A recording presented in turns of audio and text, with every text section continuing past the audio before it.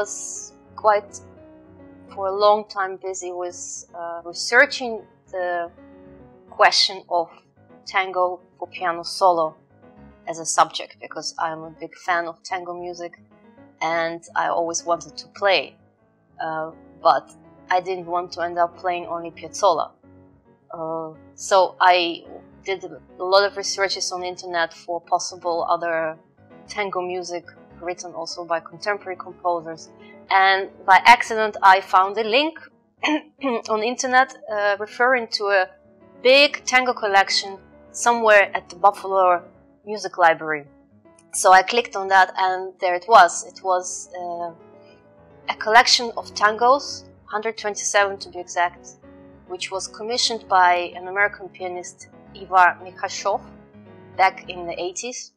And the library had a complete list with titles and the names of the composers and everything what was available at the library. So I got extremely interested in that, and I got in touch with the library.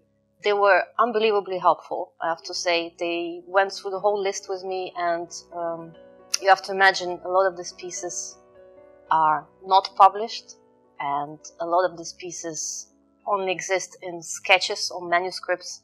So library had a limited amount of scores. Some of them were published before, and they also helped me a lot with the contact information about composers, so that I could get in touch with them and try to collect as many scores as possible.